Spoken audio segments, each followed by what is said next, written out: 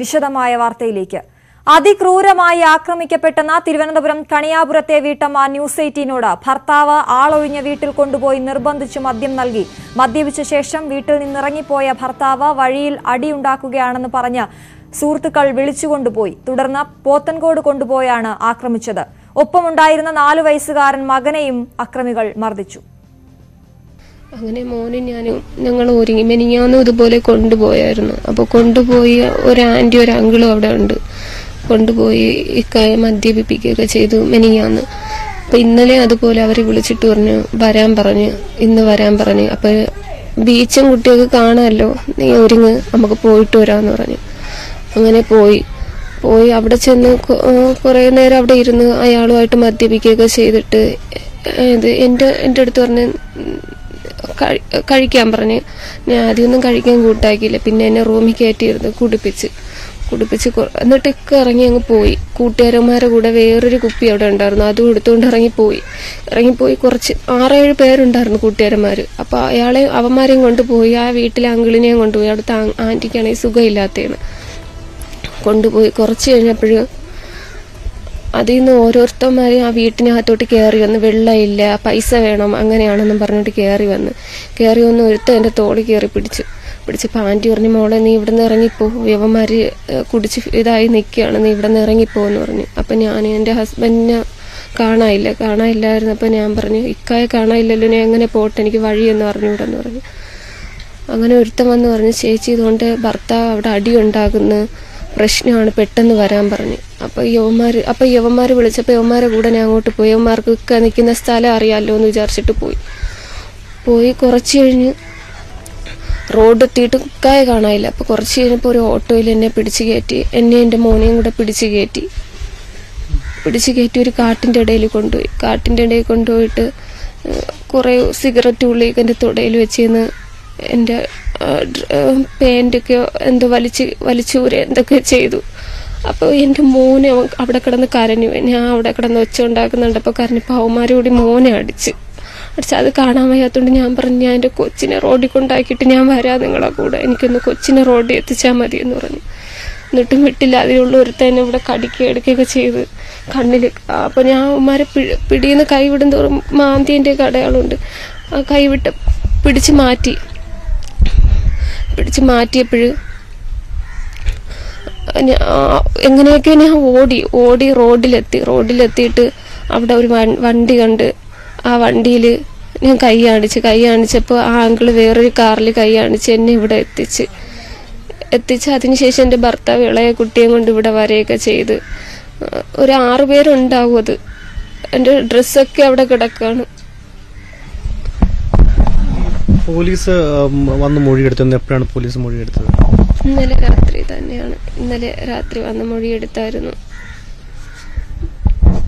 ഭർത്താവ് അതിനുശേഷം സംസാരിക്കുകയോ എന്തെങ്കിലും പറയുമോ? എന്തെങ്കിലും കേസ് കൊടുക്കരുത്, ഇവിടെ വന്നായിരുന്നു, കേസ് കൊടുക്കാതിരിക്കും, നമുക്ക് പെട്ടെന്ന് വീട്ടിൽ പോവാന്ന് പറഞ്ഞു. പോത്തങ്കോട്ട സ്ഥലം വീട്ടിൽ പോവാന്നും പറഞ്ഞ് എന്നെ ഒരുക്കാനൊക്കെ നോക്കി. ഉമ്മ കൂടെ വിട്ടില്ല. പോലീസ് വന്നിട്ട് പോയാൽ മതി എന്ന് പറഞ്ഞു. അങ്ങനെ ഇവിടെ കൊണ്ടുവന്ന് പോലീസ് വന്ന് കൊണ്ടുപോയത്. നേരത്തെ ഇത്തരം മോശം അനുഭവങ്ങൾ ഭർത്താവിന്റെ അങ്ങനെ ഭാഗത്തുനിന്ന് ഉണ്ടായിട്ടുണ്ടോ? ഇല്ല, ഇക്കാനെയാണ് എന്നെ ഈ ബിയർ അങ്ങനെയുള്ള സംഭവമൊക്കെ കഴിപ്പിക്കുന്നതും ആദ്യമായിട്ട് തരുന്നതൊക്കെ ഇക്കാനെയാണ്. കഴിച്ചില്ലെങ്കിൽ അതിന് പിണക്കം, എവിടെയെങ്കിലും കൂടെ ചെന്നില്ലെങ്കിൽ അതിന് പ്രശ്നം ഉണ്ടാക്കും. പിന്നെ എൻ്റെ മോൻ്റെ അടുത്ത് വരെ വേണ്ടാത്ത ചോദിക്കും. ഉമ്മ എന്താ അനാവശ്യ രീതിയിൽ അവൻ്റെ അടുത്ത് ചോദിക്കും. അങ്ങനെയൊക്കെ ഉണ്ടായിട്ടുണ്ട് കുറെ. ഈ ഉപദ്രവിക്കുന്ന സമയത്ത് എത്ര പേരാണ് ഉണ്ടായിരുന്നത്? ഉപദ്രവിക്കുന്ന സമയത്ത് 4 പേരുണ്ടായിരുന്നു. ഒരു ചെറിയ പയ്യനും ബാക്കി 3 പേരും വലിയ നല്ല പ്രായമുള്ള ആൾക്കാരാണ്. നേരത്തെ വരെ കണ്ടിരുന്നോ? ഒരാളെ എനിക്കറിയാം. അതില് ആ പയ്യനെ ഞാൻ കണ്ടിട്ടൊക്കെ ഉണ്ട്. കാരണം ഞങ്ങളുടെ ഏരിയ അല്ലേ, അപ്പൊ എനിക്കറിയാം, അവനെ അറിയാം. ബാക്കി 3 പേരെ എനിക്കറിയത്തില്ല ആരാണെന്ന്. പിന്നെ അതിനുശേഷം ഭർത്താവ് ഫോണിൽ എന്തെങ്കിലും ബന്ധപ്പെടുകയും ഈ വിഷയം നടന്നതിന് ശേഷം വിളിക്കുക എന്തെങ്കിലും ചെയ്തിട്ടുണ്ടോ? ഇല്ല, എന്നെ വിളിച്ചിട്ടില്ല, ഇതുവരെയും വിളിച്ചിട്ടില്ല. ഈ ആ വീട്ടിലുള്ള അതാരെ വീടായിരുന്നു അറിയാമോ? ഈ പിന്നെ ആ സ്ഥലം, നിങ്ങൾ പോയ സ്ഥലം? രാജൻ എന്ന് പറയുന്ന ഒരാളുടെ വീടാന്ന് പറഞ്ഞു. രാജന് പുള്ളി ഉണ്ടായിരുന്നോ ഈ ആക്രമിക്കുന്ന സമയത്ത്? ഇല്ല, ആങ്കിളില്ലായിരുന്നു. അയാളും കൂടെ പോയി മദ്യപിക്കാം. പിന്നെ ഈ പയ്യന്മാരൊക്കെ വീട്ടിൽ കയറി വന്നത്.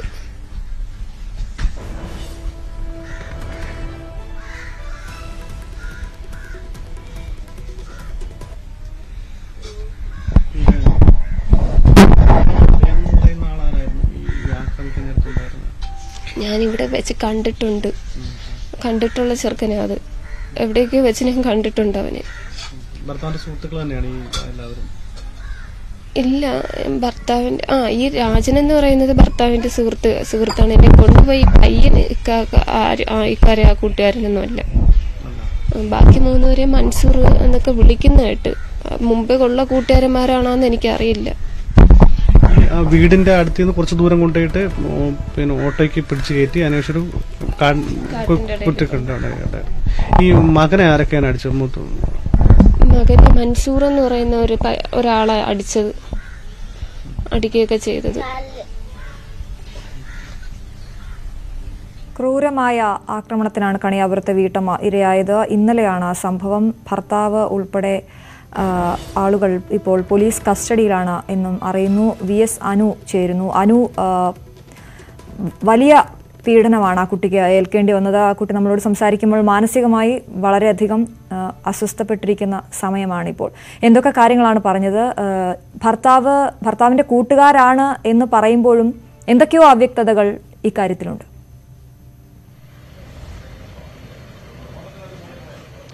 തീർച്ചയായും അശ്വതി, ആ പെൺകുട്ടിയുടെ വാക്കുകൾ പറയുകയാണെങ്കിൽ അത് ക്രൂരമായ പീഡനം തന്നെയാണ് പെൺകുട്ടിക്ക് ഏൽക്കേണ്ടി വന്നത്.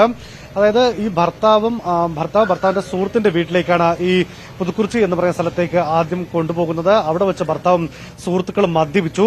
അതിനുശേഷം ഭർത്താവ് സുഹൃത്തുക്കളോടൊപ്പം ഈ പെൺകുട്ടിയോട് മദ്യപിക്കാൻ വേണ്ടി ആവശ്യപ്പെട്ടു. ആദ്യം സമ്മതിച്ചില്ലെങ്കിലും പിന്നീട് പെൺകുട്ടി മദ്യപിച്ചു. അതിനുശേഷം ഈ ഭർത്താവും സുഹൃത്തുക്കളൊപ്പം വീണ്ടും പുറത്തേക്ക് പോയി. അതിനുശേഷമാണ് സുഹൃത്തുക്കളെത്തി ഭർത്താവ് റോഡിൽ പ്രശ്നമുണ്ടാക്കുന്നുണ്ട്, ചേച്ചി വരണമെന്നും ആവശ്യപ്പെട്ടുകൊണ്ട് പെൺകുട്ടിയെ മകനെയും വിളിച്ചുകൊണ്ടുപോയത്.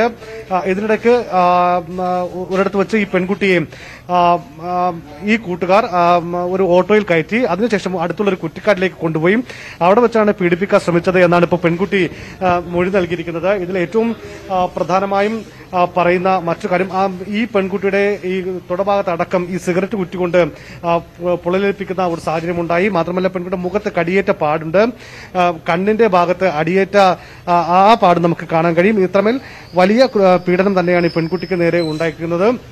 മാത്രമല്ല ആ സമയത്ത് നിലവിളിച്ച ഈ യുവതിയുടെ മകനെയും ഈ അക്രമികൾ ഉപദ്രവിക്കുന്ന സാഹചര്യമുണ്ടായി. ഇതിൽ 4 or 5 പേരുണ്ട് എന്നാണ് പെൺകുട്ടി പറയുന്നത്. ആ സമയത്ത് തനിക്ക് അബോധാവസ്ഥയിലായിരുന്നു.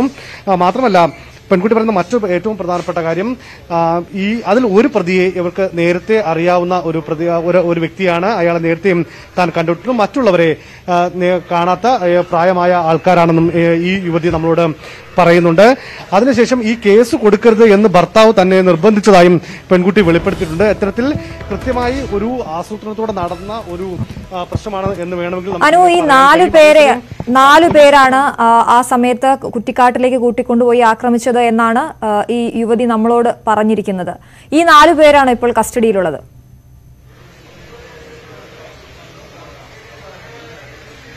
അശ്വതി, നിലവിൽ ഭർത്താവും 2 സുഹൃത്തുക്കളും ആണ് ഇപ്പോൾ പോലീസ് കസ്റ്റഡിയിലുണ്ട് എന്ന് നമ്മളോട് പറയുന്നത്. പക്ഷേ ഇവരുടെ പേര് വിവരങ്ങളും മറ്റു കാര്യങ്ങളും പോലീസ് കൃത്യമായി പറയുന്നില്ല. പ്രത്യേകിച്ച് മൊഴി രേഖപ്പെടുത്തി എന്നാൽ FIR രജിസ്റ്റർ ചെയ്തിട്ടുണ്ട്. പ്രത്യേകിച്ച് ഈ പെൺകുട്ടിയെ ആക്രമിച്ച കേസുമായി ബന്ധപ്പെട്ട് ഇന്ന് തന്നെ ഇപ്പൊ അല്പസമയം മുമ്പ് റൂറൽ SP B അശോക് നമ്മളോട് പറഞ്ഞതുപോലെ പ്രതികളെ കൃത്യമായി തിരിച്ചറിഞ്ഞിട്ടുണ്ട്, അവരെ ഉടൻ തന്നെ അറസ്റ്റ് ചെയ്യും എന്നുള്ളത് തന്നെയാണ് പോലീസ് നമ്മളോട് പറയുന്നത്.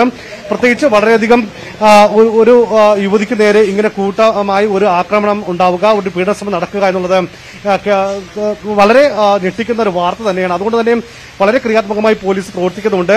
അല്പസമയം മുമ്പ് റൂറൽ SP പറഞ്ഞത് മാതിരി എല്ലാ പ്രതികളെയും തിരിച്ചറിഞ്ഞിട്ടുണ്ട്, ഉടനെ അവരെ അറസ്റ്റ് ചെയ്യും എന്നും വ്യക്തമാക്കിയിട്ടുണ്ട്. ഏതായാലും പെൺകുട്ടിയുടെ മൊഴി ഇന്നലെ രാത്രി തന്നെ പോലീസ് എടുത്തിട്ടുണ്ട്. അതിനുശേഷം ഇപ്പോൾ നിലവിൽ ചില പ്രതികളെ ഇപ്പോൾ ഈ കഠിനംകുളം പോലീസ് സ്റ്റേഷനിലുണ്ട്. എന്നാൽ അവർ ആരൊക്കെയാണെന്ന് കൃത്യമായി പറയാൻ പോലീസ് തയ്യാറാകുന്നില്ല. പ്രത്യേകിച്ച് ഈ മൊഴിയെടുത്ത് അതിനുശേഷമാകും ഇത് ഉണ്ടാവുക. ഇപ്പോൾ കൂടുതൽ അറസ്റ്റ് നടപടികളിലേക്ക് കടക്കും എന്ന് തന്നെയാണ് പോലീസ് ഉദ്യോഗസ്ഥർ ഇപ്പോൾ നമ്മളോട് വ്യക്തമാക്കുന്നത്. അശ്വതി, അനു, പകൽ സമയത്താണോ ഈ സംഭവം നടന്നത്? ഇന്നലെയാണ് എന്നവർ പറയുന്നുണ്ട്. പകൽ സമയത്താണോ അല്ലെങ്കിൽ ആളൊഴിഞ്ഞ ഒരു സ്ഥലത്താണോ ഇതെല്ലാം നടന്നത്? നമ്മുടെ കേരളത്തിൽ ഇത്തരത്തിലൊരു സംഭവം ഉണ്ടാകുമ്പോൾ പ്രദേശത്തൊന്നും ആളുകൾ ഉണ്ടായിരുന്നില്ല, അല്ലെങ്കിൽ പ്രതികരിക്കാനോ അവർക്ക് രക്ഷപ്പെടാനോ ഉള്ള അവസരം ഉണ്ടായില്ല എന്ന് പറയുമ്പോൾ അത് തീർത്തും ഗൗരവതരമായ ഒരു വിഷയം തന്നെയാണ്.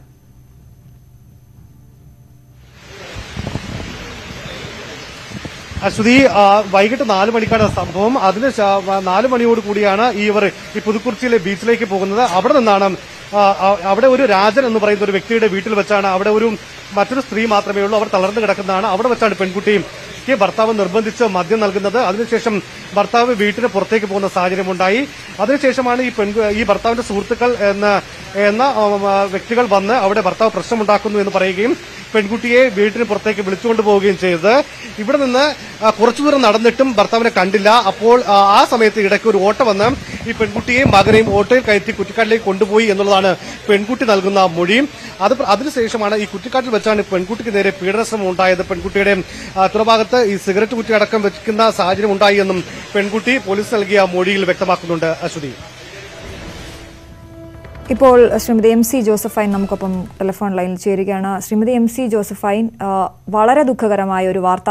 ഭർത്താവിന്റെ സുഹൃത്തുക്കൾ ചേർന്ന ഒരു പെൺകുട്ടിയെ ക്രൂരമായി പീഡിപ്പിച്ചു എന്ന വാർത്തയാണ് ഇപ്പോൾ പുറത്തു വരുന്നത്. എങ്ങനെയൊക്കെയോ അവിടെ നിന്ന് രക്ഷപ്പെട്ടു വന്ന പെൺകുട്ടി ഞങ്ങളോട് സംസാരിക്കുമ്പോഴും അവരുടെ മാനസിക നില വളരെയധികം അസ്വസ്ഥയാണ്. അവർ ഇപ്പോഴും എൻ്റെ മകനെ അവരോട് പറയേണ്ടി വന്നത്, എൻ്റെ മകനെ 4 വയസ്സുകാരനായ മകനെ ഞാൻ എങ്ങനെയെങ്കിലും റോഡിലേക്ക് എത്തിച്ചോട്ടെ, അതിനുശേഷം ഞാൻ നിങ്ങളോടൊപ്പം വരാം എന്ന് പറയേണ്ടി വന്ന ഒരു അവസ്ഥയിലായിരുന്നു ആ പെൺകുട്ടി.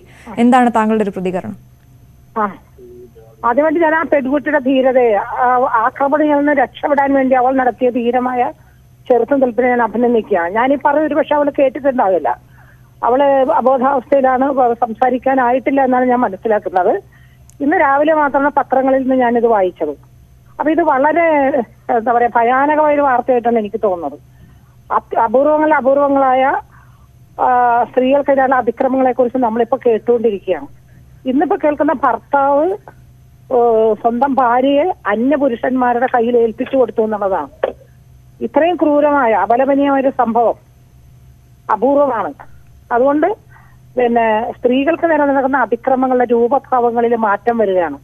പുതിയ രൂപത്തിലുള്ള ആക്രമണങ്ങളാണ് സ്ത്രീകൾക്ക് നേരെ നടക്കുന്നത്. ശ്രീ MC ജോസഫൈൻ, വനിതാ കമ്മീഷൻ ഇക്കാര്യത്തിൽ എന്താണ് ചെയ്യാൻ കഴിയുക? ഞാനിപ്പോ പറയട്ടെ, ഈ വാർത്ത വായിച്ച ഉടനെ ഞാൻ എന്റെ SP-ക്ക് നിർദ്ദേശം കൊടുത്ത് കേസ് ചാർജ് ചെയ്യാൻ പോവാണ്. ഞാൻ 2 മണിക്ക് ഈ പെൺകുട്ടിയെ സന്ദർശിക്കും. ഓക്കെ, സ്വമേധയാ വനിതാ കമ്മീഷൻ കേസ് എടുക്കുകയാണല്ലേ? ആ കേസെടുക്കാൻ നിർദ്ദേശം കൊടുത്ത് 10 മണിക്ക് ഓഫീസ് തുറന്നു കഴിഞ്ഞാൽ കേസെടുക്കും, കേസ് ചാർജ് ചെയ്യും. 2 മണിക്ക് പെൺകുട്ടിയെ പോയി കാണും? ഞാൻ കാണും. അതുപോലെ പോലീസ് അധികാരികളോട് എനിക്ക് പറയാനുള്ളത്, എത്രയും പെട്ടെന്ന് ഈ പ്രതികളെ കസ്റ്റഡിയിൽ എടുക്കുമെന്നാണ് കേൾക്കുന്നത്, അറസ്റ്റ് രേഖപ്പെടുത്തി അവരൊരിക്കലും ഇതിന്റെ ശിക്ഷാ നടപടിയിൽ നിന്ന് രക്ഷപ്പെടാൻ അനുവദിക്കരുത് എന്ന് മാത്രമല്ല എനിക്ക് നിങ്ങളോടൊക്കെ പറയാനുള്ളത്, കേരളത്തോട് പറയാനുള്ളത്, സ്ത്രീകൾക്ക് നേരെ നടക്കുന്ന ഇത്ര ക്രൂരമായ അതിക്രമങ്ങളെ സംബന്ധിച്ച് ശക്തമായിട്ടുള്ള ഒരു ഇടപെടൽ കേരളീയ സമൂഹം നടത്തണം. സ്ത്രീധനത്തിന്റെ പേരിൽ, മറ്റു പേരുകളിൽ, ലൈംഗിക ആസക്തിക്ക് വേണ്ടി എല്ലാം തന്നെ സ്ത്രീകളെ എങ്ങനെ കേരളത്തില്, ഇന്ത്യ രാജ്യത്ത്, കേരളം മാത്രമല്ല ഇത് ദേശീയമായി തന്നെയുള്ള വളരെ രൂക്ഷമായിട്ടുള്ള പ്രശ്നമാണ്. ശ്രീ MC ജോസഫൈൻ, ഉത്ര കൊലക്കേസ് നമ്മൾ മറന്നിട്ടില്ല. അതിന്റെ അന്വേഷണം ഇപ്പോഴും നടക്കുന്നേ ഉള്ളൂ. ഞെട്ടിക്കുന്ന ഓരോ വിവരങ്ങൾ പുറത്തു വന്നുകൊണ്ടിരിക്കുന്നു. മറക്കാൻ കഴിയില്ലല്ലോ. ഉത്ര കേസ് മറക്കാൻ കഴിയുന്ന അത് അപൂർവങ്ങളായിട്ടുള്ള ഒരു കൊലപാതക രീതിയാണ്. അതിന്റെ ചൂടാർന്നമാണ് ഈ കേൾക്കുന്നത്. ഇപ്പോൾ അവർ ഞങ്ങളോട് സംസാരിക്കുകയുണ്ടായി, ഞങ്ങളുടെ പ്രതിനിധിയോട് അവർ സംസാരിക്കുകയുണ്ടായി, ആ യുവതി സംസാരിക്കുകയുണ്ടായി. അവർ പറഞ്ഞതിൽ ഏറ്റവും മനസ്സിനെ നമുക്ക് സ്പർശിച്ച ഒരു കാര്യം, ഇതിനു മുൻപും ഭർത്താവ് ഈ രീതിയിൽ പെരുമാറിയിട്ടുണ്ടോ എന്ന് ഞങ്ങളുടെ പ്രതിനിധി ചോദിച്ചപ്പോൾ അവർ പറഞ്ഞത്, ഇതിനു മുൻപും മദ്യം കുടിക്കാൻ എന്നെ നിർബന്ധിച്ചിരുന്നു. ഇക്ക എന്നാണ് അവർ വിളിക്കുന്നത്. ഇക്ക എന്നെ നിർബന്ധിച്ചിരുന്നു. അപ്പോൾ ഞാൻ മദ്യം കുടിക്കില്ല എന്ന് പറഞ്ഞാൽ ഇക്ക എന്നോട് പിണങ്ങും. ഈ സാഹചര്യത്തിൽ തുടരുന്ന നിരവധി പെൺകുട്ടികൾ കേരളത്തിൽ ഇപ്പോഴും ഉണ്ട് എന്ന് വേണ്ടേ കരുതാൻ? അത് അന്വേഷിക്കണം. ഇത്തരം സംഭവങ്ങൾ ഉണ്ടാകാനാണ് സാധ്യത. നമുക്കതേക്കുറിച്ച് അന്വേഷിക്കണം. അതാണ് ഞാൻ പറഞ്ഞല്ലോ.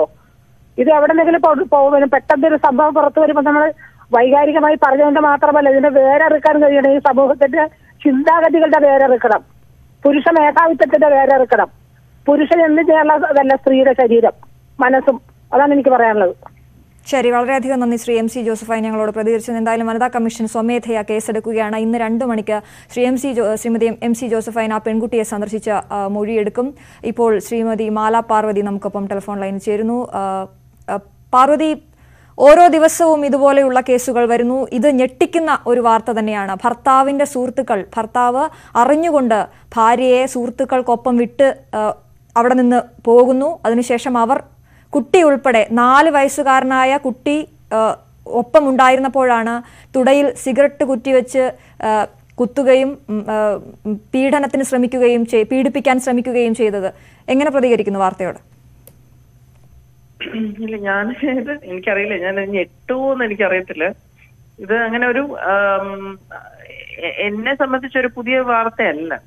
ഇതാണ് ഞാൻ എപ്പോഴും പറയുന്നത്, ഒരു ഫാമിലി വീട് എന്ന് പറയുന്നത് ഒരു സുരക്ഷിതമായ ഇടമാണോ എന്ന് നമ്മൾ അന്വേഷിക്കണോ എന്ന് നിരന്തരം ഞാൻ ചർച്ചകളിലൊക്കെ പറയുന്നതിന്റെ കാര്യം ഇതാണ്.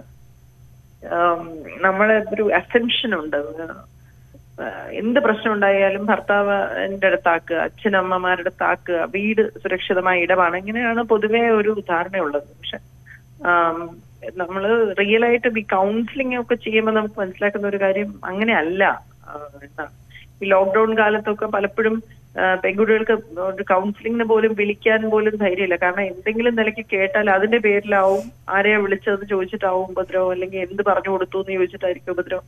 അപ്പൊ അവരുടെ പ്രശ്നങ്ങൾ പോലും പറയാൻ പാടില്ല, അവരൊന്ന് ഉറക്കെ കരയാൻ പോലും പാടില്ല. അതിന്റെ പേരിലും അവര് ചീത്ത പറയും, അടിക്കും, ഉപദ്രവിക്കും, ഭയങ്കര മോശമായിട്ട് ഉപദ്രവിക്കും. അപ്പൊ എനിക്ക് പറയാനുള്ളത്, ഏതെങ്കിലുമൊക്കെ നിലയ്ക്ക് ഏതെങ്കിലും കേസുകൾ പുറത്തു വരുമ്പോൾ അതിന് ശിക്ഷ ഉറപ്പാക്കുക, അതിന് വളരെ ഗൗരവമായി സമൂഹം കാണുന്നു എന്ന് പറയാം. അപ്പൊ കുറച്ചെങ്കിലും മറ്റുള്ളവർക്കൊരു പേടിയുണ്ടാവും. അത് മാത്രമേ ഉള്ളൊരു വഴി. പിന്നെ കുറച്ച് പെൺകുട്ടികൾക്ക് പുറത്തു വരാനും ഒരു ധൈര്യം ഉണ്ടാവും. ഇതിപ്പോ നമ്മൾ എന്തെങ്കിലും ഒരു പ്രശ്നം പറയുന്നവരോട് നമുക്ക് ഇതിന് ലീഗലായിട്ട് പ്രൊസീഡ് ചെയ്താലോ, നമുക്ക് 498 എടുത്താലോ, കേസ് പോയാലോ എന്ന് ചോദിക്കുമ്പോൾ അവർ പറയും അത് വേണ്ട, മക്കളുണ്ട്, അല്ലെങ്കിൽ എന്റെ വീട്ടിലെല്ലാരും അറിയും എന്നാണ്. അപ്പം അതിന്റെ പരിഹാരം എന്താണെന്ന് ചോദിച്ചാൽ ഏറ്റവും തമാശയാണ്. ഭാര്യയുടെ വീട്ടിൽ നിന്ന് പിന്നെയും പണം വാങ്ങി ഭർത്താവിന്റെ വീട്ടിലോട്ട് കൊടുക്കും. ആ ഒരാഴ്ച സ്നേഹമായിരിക്കും. പാർവതി, അത് താങ്കൾ പറഞ്ഞ ഏറ്റവും പ്രധാനപ്പെട്ട പോയിന്റ് ആണ്. ഇപ്പോൾ ഉള്ള പെൺകുട്ടികൾ ഞാൻ ഇതൊക്കെ കേട്ട് സഹിച്ചിരിക്കേണ്ടതാണ് എന്ന് കരുതുന്ന ഒരു വിഭാഗം ഇപ്പോഴും നമ്മുടെ സമൂഹത്തിൽ ഉണ്ട് എന്നുള്ളതാണ്. ഇപ്പോൾ ശതമാനമുണ്ട്. അതെന്ന് വെച്ചാൽ എന്നെ ജീവിതകാലം മുഴുവൻ കഷ്ടപ്പെട്ട് എന്റെ അച്ഛനും അമ്മയും കല്യാണം കഴിപ്പിച്ച് എന്നെ ഇങ്ങോട്ട് വിട്ടു.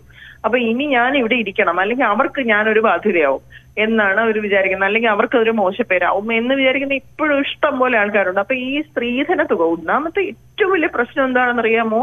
ഈ കള്ളുപിടിപ്പിക്കുന്നവനും ഈ പെണ്ണ് കൂട്ടി കൊടുക്കുന്നവനും ജോലിക്ക് പോവില്ല. അവർ പെണ്ണിന്റെ വീട്ടിൽ നിന്ന് കാശ് വാങ്ങിച്ചാണ് മിക്കവരും ജീവിക്കുന്നത്. അതാണ് ഏറ്റവും വലിയ. അല്ലെങ്കിൽ പെൺകൊച്ചു തന്നെ ജോലി ചെയ്ത് കൊണ്ടുവന്ന് ഇവർക്ക് കൊടുക്കണം. ഇത് എന്തിനാണ് ഇങ്ങനെ ഒരു ജീവിതം നമുക്ക് മനസ്സിലാവുന്നില്ല. ശരി, വളരെയധികം നന്ദി. ശ്രീ ടി പാർവതിയാണ് പ്രതികരിച്ചത്. ഇപ്പോൾ ഷാനിമോൾ ഉസ്മാൻ MLA നമുക്കൊപ്പം ടെലിഫോൺ ലൈൻ ചേരുന്നു. ശ്രീമതി ഷാനിമോൾ ഉസ്മാൻ, വളരെയധികം ദുഃഖകരമായ ഒരു വാർത്ത, ഞെട്ടിക്കുന്ന വാർത്ത പുറത്തു വരുന്നു. തിരുവനന്തപുരത്ത് ഭർത്താവും ഭർത്താവിന്റെ സുഹൃത്തുക്കളും ചേർന്ന് ഒരു പെൺകുട്ടിയെ അതിക്രൂരമായി പീഡിപ്പിച്ച വാർത്ത പുറത്തു വരുന്നു. പെൺകുട്ടിയുടെ വാക്കുകൾ ഞങ്ങൾക്ക് ലഭിച്ചിട്ടുണ്ട്. വളരെയധികം മാനസികമായി പ്രയാസപ്പെട്ടിരിക്കുന്ന ഒരു അവസ്ഥയിലാണ് അവർ. എന്താണ് പ്രതികരിക്കാനുള്ളത്? ഇതിനകത്ത് ഞാനിപ്പോ പാർവതി പറഞ്ഞത് ശ്രദ്ധിക്കുകയായിരുന്നു. ഇതിനകത്ത് 100% ഇവിടുത്തെ നിയമവ്യവസ്ഥയാണ് ഇത്തരം കേസുകൾ വർദ്ധിച്ചു വരുന്നതിന്റെ കാരണമെന്ന് പറയേണ്ടതായിട്ട് വരും. കാരണം ഏതൊക്കെയിലൊക്കെ കേസിൽ ആരെങ്കിലും ശിക്ഷിച്ചതായിട്ട് നമ്മൾ കേട്ടിട്ടുണ്ടോ? ഇതിനകത്ത് ഇത്തരം കേസുകൾ വരുമ്പോൾ പ്രതികൾക്ക് അല്ലെങ്കിൽ കുറ്റക്കാർക്ക് ഒരു ഭയം തോന്നുന്നുണ്ട്, നിയമവ്യവസ്ഥയോട് ഭയം തോന്നുന്നുണ്ട്. അല്ലെങ്കിൽ ഞാൻ ഇങ്ങനെ ഒരു തെറ്റ് ചെയ്ത് കഴിഞ്ഞാൽ ഇതെന്താണ് ഈ കാണുന്നത്, എത്ര സ്ഥലത്തായി നമ്മൾ കണ്ടില്ലേ, അച്ഛൻ കൂട്ടുകാരുമായി ചേർന്ന് മകളെ മാനഭംഗപ്പെടുത്തിയത് വരെ നമ്മൾ കണ്ടില്ലേ. അപ്പൊ ഇതിനകത്ത് കോടതികളിൽ എത്ര കേസ് കെട്ടിക്കിടക്കുന്നുണ്ട്, ഇമാതിരി കേസുകൾ. ആ കേസുകളുടെയൊക്കെ സ്ഥിതി വിവരം എന്താണ് എന്നുള്ളത് ഈ ജനങ്ങളുടെ പുറത്തുവിടണം. കോടതികൾ ശ്രദ്ധിക്കണം. പെൺകുട്ടികൾക്കെതിരെ, സ്ത്രീകൾക്കെതിരെ വരുന്ന ഇത്തരത്തിലുള്ള സംഭവങ്ങൾ, ബലാത്സംഗ കേസുകളിൽ എത്രയും പെട്ടെന്ന് ത്വരിതമായിട്ട് അതിനകത്ത് നടപടിയെടുക്കാൻ വേണ്ടിയിട്ടുള്ള സംവിധാനം ഉണ്ടാകണം. അതെ, നിയമങ്ങളാകണമെന്നാണ് ശ്രീമതി ഷാനിമോൾ ഉസ്മാൻ പ്രതികരിച്ചത്. ഇപ്പോൾ സി ദിവാകരൻ MLA കൂടി നമുക്കൊപ്പം ടെലിഫോൺ ലൈനിൽ ചേരുന്നു. ശ്രീ സി ദിവാകരൻ MLA, താങ്കൾ അറിഞ്ഞു കാണുമെന്ന് വിചാരിക്കുന്നു. ഞെട്ടിക്കുന്ന വാർത്ത പുറത്തു വരുമ്പോൾ ഭർത്താവും സുഹൃത്തുക്കളും ചേർന്ന് ഒരു സ്ത്രീയെ ക്രൂരമായി പീഡിപ്പിച്ച വാർത്തയാണ് ഇന്ന് രാവിലെ മുതൽ പുറത്തു വന്നുകൊണ്ടിരിക്കുന്നത്. എന്താണ് താങ്കൾക്ക് പറയാനുള്ളത്? നമ്മുടെ സമൂഹത്തിൽ പടർന്നു പിടിച്ചുകൊണ്ടിരിക്കുന്ന രാക്ഷസീയമായ ഒരു സംസ്കാരമാണിത്. ഇത് കേരളത്തിലെ ജനങ്ങൾ അംഗീകരിക്കില്ല, ജനങ്ങൾ പൊറുക്കുകയില്ല. വളരെ സംസ്കാരശൂന്യമാണ്. ഒരുപാട് സംവിധാനങ്ങളും നിയമങ്ങളും ഉണ്ട് കുട്ടികളെയും സ്ത്രീകളെയൊക്കെ സംരക്ഷിക്കാൻ. പക്ഷെ ആ നിയമങ്ങളെല്ലാം നടപടിക്രമങ്ങളുടെ കാലതാമസം കൊണ്ട് പലപ്പോഴും ഇതിനകത്ത് പ്രതികൾ രക്ഷപ്പെടുകയാണ് ചെയ്യുന്നത്. അതുകൊണ്ട് ഇതുപോലെ വരുന്ന കേസുകൾ, സ്ത്രീകളെയും കുട്ടികളെയും പീഡിപ്പിക്കുന്ന ശാരീരികമായ കേസുകൾ അടിയന്തരമായി നടപടിയെടുത്ത് കടുത്ത ശിക്ഷ കൊടുക്കാൻ പ്രത്യേക കോടതികൾ ജില്ലകളിലല്ല താലൂക്ക് നിലവാരങ്ങളിൽ ഉണ്ടാക്കിക്കൊണ്ടല്ലാതെ ഇതിന് പരിഹാരമില്ല. ഇത് കൂടിക്കൊണ്ടിരിക്കാൻ പോലെ പല സന്ദർഭങ്ങളിലും നമുക്കെല്ലാം പ്രയാസം ഉണ്ടാക്കുന്ന വാർത്തകളാണ് വന്നുകൊണ്ടിരിക്കുന്നത്. വളരെയധികം നന്ദി താങ്കളുടെ പ്രതികരണത്തിന്. അല്പസമയം മുമ്പാണ് ക്രൂരമായ പീഡനത്തിനിരയായ പെൺകുട്ടി ന്യൂസ് 8നോട് സംസാരിച്ചത്. ആ വാക്കുകളിലേക്ക് ഒരിക്കൽ കൂടി.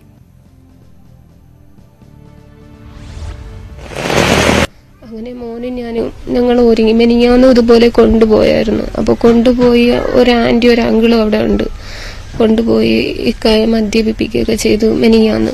അപ്പൊ ഇന്നലെ അതുപോലെ അവരെ വിളിച്ചിട്ട് പറഞ്ഞു ഇന്ന് വരാൻ പറഞ്ഞു. അപ്പൊ ബീച്ചും കുട്ടിയൊക്കെ കാണാമല്ലോ, നീ ഒരുങ്ങ് നമുക്ക് പോയിട്ട് വരാന്ന് പറഞ്ഞു.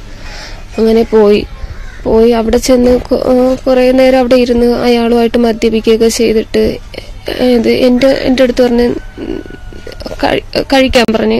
ഞാൻ ആദ്യമൊന്നും കഴിക്കാൻ കൂട്ടാക്കിയില്ല. പിന്നെ എന്നെ റൂമിൽ കയറ്റിയിരുന്നു കുടിപ്പിച്ച് എന്നിട്ടൊക്കെ ഇറങ്ങി അങ്ങ് പോയി. കൂട്ടുകാരന്മാരെ കൂടെ വേറൊരു കുപ്പി അവിടെ ഉണ്ടായിരുന്നു, അതും എടുത്തുകൊണ്ട് ഇറങ്ങിപ്പോയി. കുറച്ച് 6-7 പേരുണ്ടായിരുന്നു കൂട്ടുകാരന്മാര്. അപ്പൊ അവന്മാരെയും കൊണ്ടുപോയി. ആ വീട്ടിലെ അങ്കിളിനെയും കൊണ്ടുപോയി. അവിടുത്തെ ആന്റിക്കാണെങ്കിൽ സുഖമില്ലാത്തതാണ്. കൊണ്ടുപോയി കുറച്ച് കഴിഞ്ഞപ്പോഴും അതിൽ നിന്ന് ഓരോരുത്തന്മാരും ആ വീട്ടിനകത്തോട്ട് കയറി വന്ന് വെള്ളമില്ല, പൈസ വേണം, അങ്ങനെയാണെന്നും പറഞ്ഞിട്ട് കയറി വന്ന് ഒരുത്തൻ എൻ്റെ തോളി കയറി പിടിച്ചപ്പോൾ ആന്റി പറഞ്ഞു, മോളെ നീ ഇവിടെ നിന്ന് ഇറങ്ങിപ്പോ, യവന്മാര് കുടിച്ച് ഇതായി നിൽക്കുകയാണ്, നീ ഇവിടെ നിന്ന് ഇറങ്ങിപ്പോന്ന് പറഞ്ഞു. അപ്പം ഞാൻ എൻ്റെ ഹസ്ബൻഡിനെ കാണാനില്ലായിരുന്നപ്പോൾ ഞാൻ പറഞ്ഞു, ഇക്കായെ കാണാനില്ലല്ലോ, ഞാൻ എങ്ങനെ പോട്ടെ, എനിക്ക് വഴിയെന്ന് അറിഞ്ഞൂടെന്ന് പറഞ്ഞു.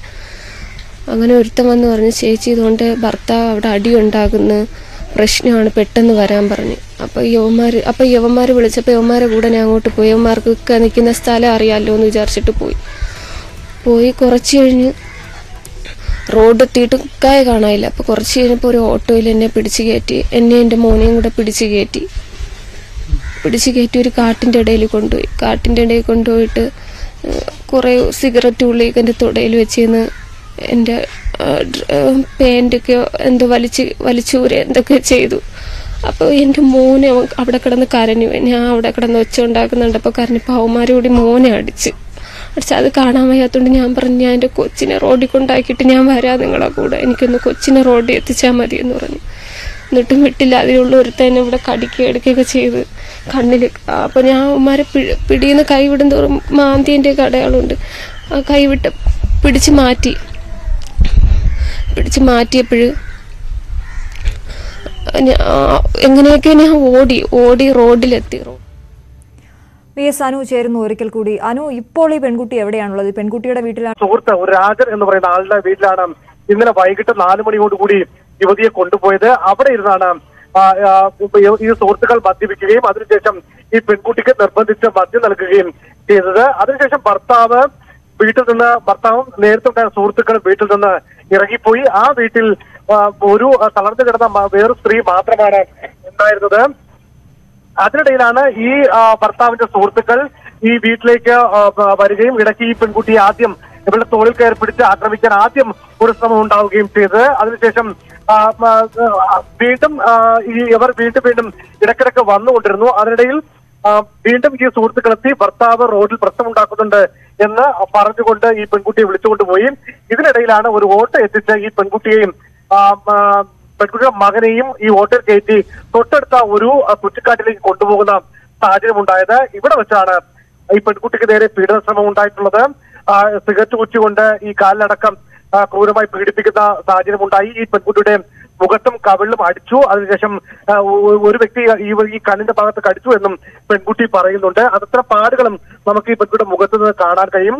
അതിനുശേഷം ആ സമയത്താണ് ഏറ്റവും ക്രൂരമായി ഈ അമ്മയെ ആക്രമിക്കുന്ന കണ്ട് കരഞ്ഞ മകനെ ഈ അക്രമികൾ ഉപദ്രവിക്കുന്ന സാഹചര്യം ഉണ്ടായത്. ഇവിടെ നിന്നാണ് പെൺകുട്ടി ഒരുവിധം ഇറങ്ങി ഓടുകയും രക്ഷപ്പെട്ടതും.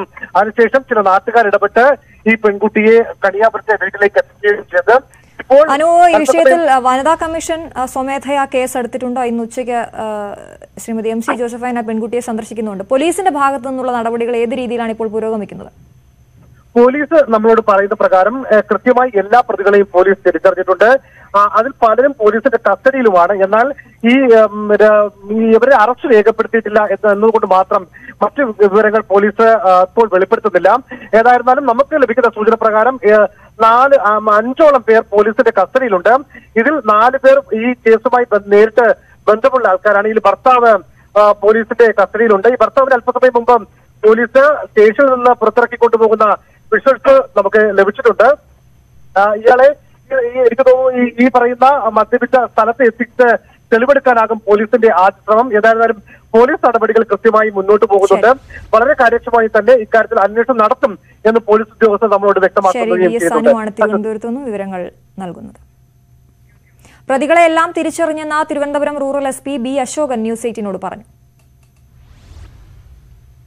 പ്രതികളെയൊക്കെ പോലീസ് തിരിച്ചറിഞ്ഞിട്ടുണ്ട്, കസ്റ്റഡിയിലുണ്ട്, കേസ് എടുത്തിട്ടുണ്ട്. നമ്മൾ സ്ട്രോങ്ങായിട്ട് അന്വേഷിക്കുന്നുമുണ്ട്. ഇതിനുവേണ്ടി വെളിപ്പിനെ നമ്മൾ രേഖപ്പെടുത്തിയിട്ടുണ്ട്. 2 മണി കൂടി രേഖപ്പെടുത്തിയിട്ടുണ്ട്. നീ നമ്മൾ കോടതി മുമ്പായി കൊണ്ടുപോയിട്ട് ഹാജരാക്കിയിട്ട് കോടതിയിലെ മൊഴികൾ രേഖപ്പെടുത്തും. വാർത്തയുടെ കൂടുതൽ വിവരങ്ങൾ അടുത്ത ബുള്ളറ്റിനിൽ കാണാം. ഈ ബുള്ളറ്റിൻ പൂർണ്ണമാകുന്നു. നമസ്കാരം.